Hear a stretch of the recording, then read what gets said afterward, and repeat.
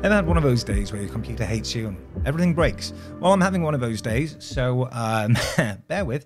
So I decided to install a new version of Blender because I was just having some issues and I thought that it's an appropriate time to do it.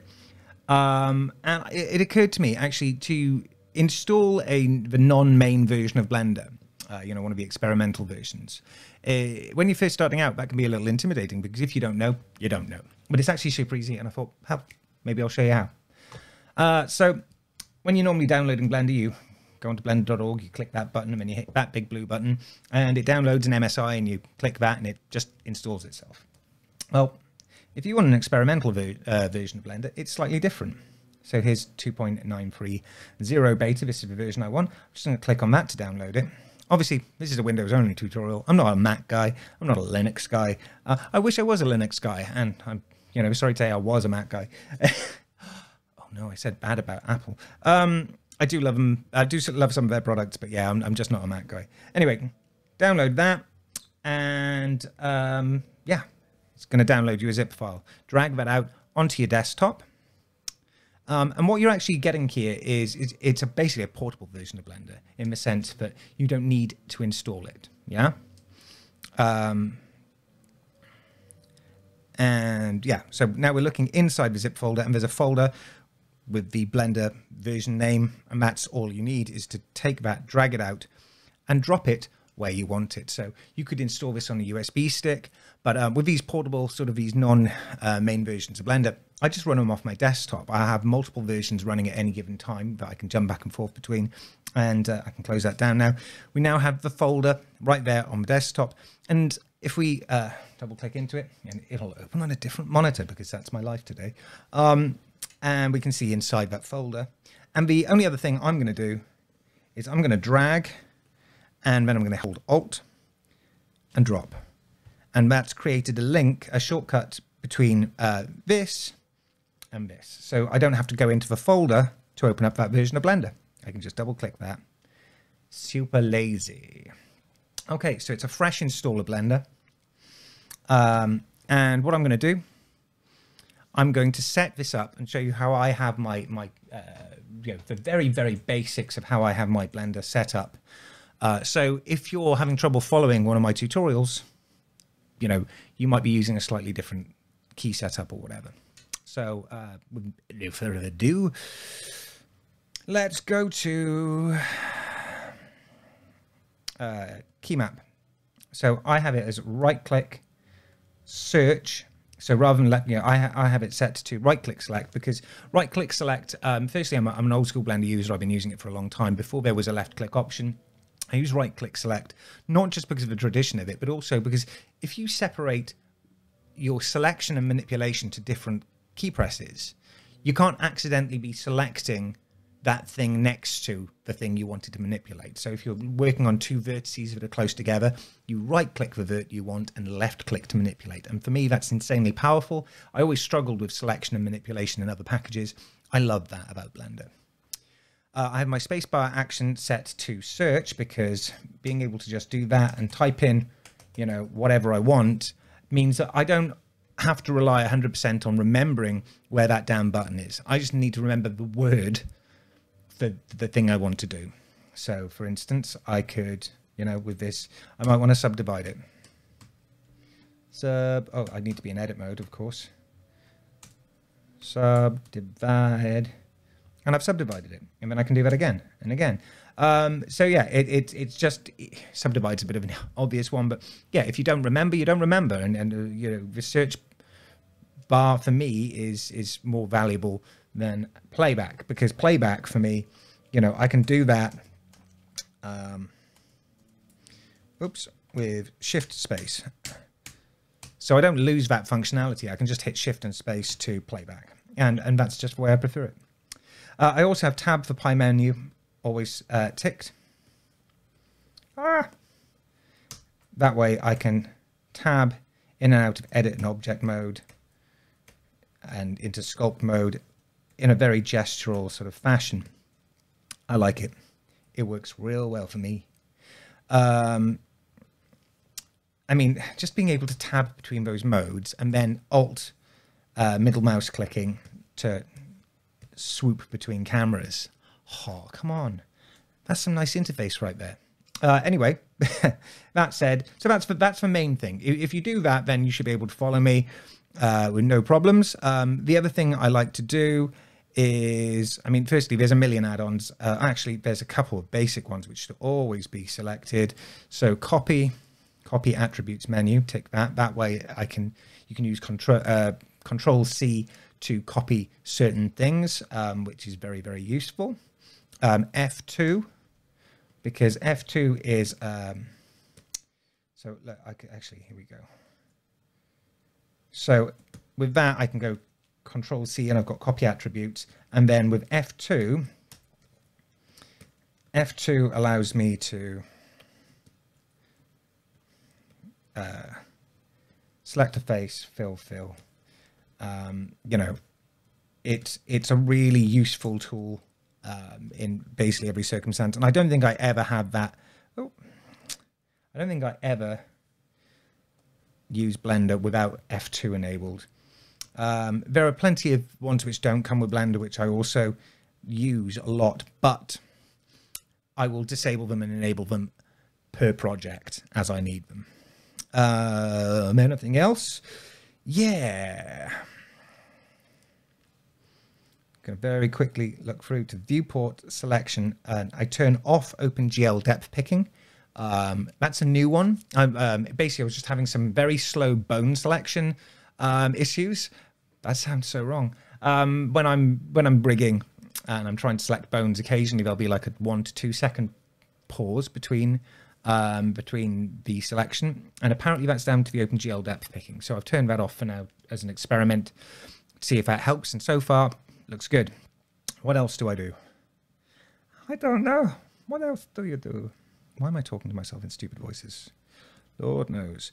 Anyway, I think I leave most of that as standard. These I will toggle as I'm working. I really need to be able to create a shortcut for these though. Also, sometimes I will turn this to constant default interpolation if I'm blocking scenes and stuff. That can be very useful.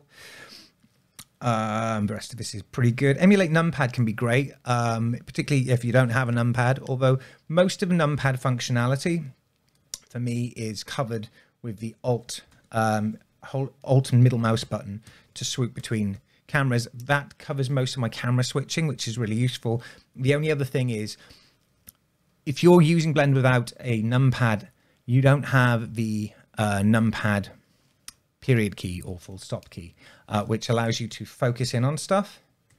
And I tend to always set that up as a hotkey on my express keys of my Cintiq, because I'm always using a Cintiq. I've got a Mobile Studio Pro as my sort of home computer, and then I've got my main Cintiq in the office. So I've always have an express key set up for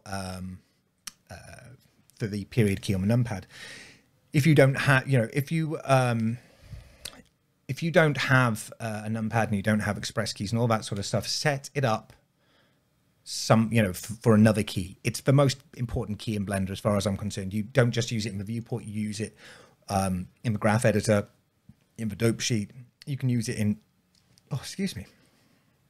You can use it in the dope sheet, you can use it in the graph editor, you can use it in the outliner.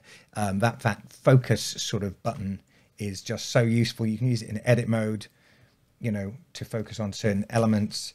It's every other button push for me. So that's vital. What else? Yeah, this is all pretty much of the muchness. I will sort of, you know, set up whether you're using CUDA or optics, and what device you're using for rendering is very useful. Ooh, memory limits, memory cache limit, that can go sky high as far as I'm concerned. Actually, here's a trick. So obviously we want that number to multiply in that way that numbers do when you're computing. I've forgotten the term. Oh God, 64, 28, 128. You know, there's a multiplication that is appropriate. So rather than entering just an arbitrary number, I will just hit times 4, and that will do the math for me. And you can do that in any box in Blender. So asterisk. So again, if I want to get that back down to what it was, I can just go /4 to divide by 4. So yeah, I will always set this A little high. Yeah, that's all good for me for now. Auto run Python scripts. I like to have that on because I like to live dangerously. And what else? Sometimes I will have load UI turned off, particularly if I'm working with people who make very bad UI choices. I'm looking at you, John Ball. So basically, some people who I work with like to have, they never have the outliner open. They just have various panels that I would never use. And that can be quite frustrating. So I will set up my own UI and turn this off. And that way, when you load someone else's Blender file, it just loads into your UI. It doesn't just change all your panels. That's super useful if you don't like it when people mess your panels around. I'm such a child, aren't I? It's not mine. I don't like it. Other things to do, setting up a script folder. So I can just open this up and navigate to the script folder. I thought I'd reset this to factory settings before I did this. And yeah, clearly it didn't work because I just did a dry run beforehand. And yeah. So yeah, I always have a Dropbox. I've got a Dropbox account, and in that I have a Blender folder. You could do this with a free account, it shouldn't matter. I have a Blender folder with lots of assets that I will reuse and lots of bits and bobs that I need for my Blender in. And in that I have a script folder, which is where I keep all my add-ons. And I will always set that up in the favorites. So I'll navigate to the folder and just hit plus, and it will add that to your favorites list.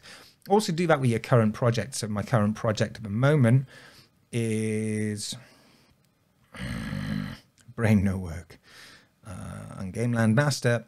So I will add that in there. And that way I don't have to search around through windows and or menus to get to what I'm doing. I open up Blender, click that, and I'm straight in. And that's great. You know, and that will populate throughout all the other sort of file manager menus. So yeah, set that up. That's good. And also setting up an image editor. Here I've got it set up to Affinity. Look, I'm just going to delete that path so I can show you. So find the exe file for your image editing software. So mine's Affinity, so I could just go here, find Affinity, and more open file location. So I've already found it there. I'm just showing you how. And then you can see there's a little arrow on this fella. If I make this extra large. Oh, well, that didn't work. Thanks a bunch. Do as I say, not as I do. Where's he gone? Anyway, you can see these are shortcuts. They're not the actual file. So if I go on here and open file location again, now we have a path and we have an exe. So we'll go copy this path and I'll paste it in, and I know it was /photo.exe.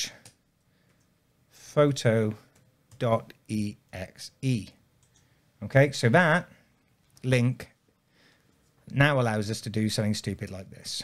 I say stupid, it's very useful. It's not stupid at all, it's a very practical step to do. We'll call this sausages. I don't know why. I have children, that's my excuse, and also a reason that you shouldn't kill me for my bad sense of humor. Sausages, there we go. There's my file. I'm just going to click save as. So you have to save it before this will work. I'll just save it out to my desktop. There we go.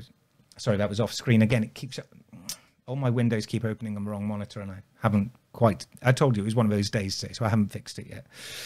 Anyway, now I can click edit image externally, and it will load Affinity Photo for me. I don't have to go and find it, drag it, and open it in. It's a straight link to there, and I can then manipulate this. I've forgotten how to use it because I'm dumb and I don't use it much. Let's just do a big X through the middle, and we can save that again. And then we can reload our image. So, you know, it's useful to have that stuff set up. And I think that's about it from me. I think that's about it. Yeah, so that's the stuff that I typically set up immediately. There's definitely a handful of other add-ons, but oh, Node Wrangler, there you go. If you haven't got Node Wrangler, you're not blending right. So Node Wrangler comes with Blender. You don't need to. All of these add-ons I've shown so far they come with Blender. They're just not enabled by default. Oh, there are so many others, but I can't think of them right now. So anyway, do that. Save your breaths, and that's it. And that's Blender, all set up and ready to go. The way I use it. Oh, there is one other thing I should probably mention. As I said, I'm a Cintiq user because I'm dead posh, and I found one cheap on eBay. So I've got this classic pen, the little narrow in the grip, which I prefer. I've just got it set up to right click is this, you can't see nothing, and it's out of focus if I go close, and I don't want to do this. I'm being really dumb. So I'm just going to go big screen. There we go. There's probably not enough light here, but yeah, so this button is right click. This one is middle click. That is left click. And I don't really use the eraser because, I don't know, I just don't. I actually don't even know how much functionality the eraser has in Blender.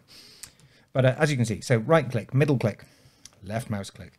And in the options, I will have click and tap enabled, not hover click. So that way I have to hold the button and tap to actually trigger a key press. It's not holding the pen over the screen and just tapping the button. Okay, so that's how I like to use it. And I think there's only one other thing really, is I don't have Windows Ink enabled because I like my life easier. And Windows Ink is one of those things. It interferes with a lot of stuff. Sometimes you need it enabled for certain functionality, but whatever. I'm not going to go through my express keys and stuff, but I do have one of the I've got it's got a jog wheel on this Cintiq, and I have that typically set to do the middle mouse button scroll wheel stuff. Doesn't always work that well, but anyway, that's my setup. I hope that helps. I'm trying to make something positive of a morning where everything is broken. And yeah, Windows updates, man. I love Windows, but Windows updates kill me now. So yeah, hope that helps you, and see you next time.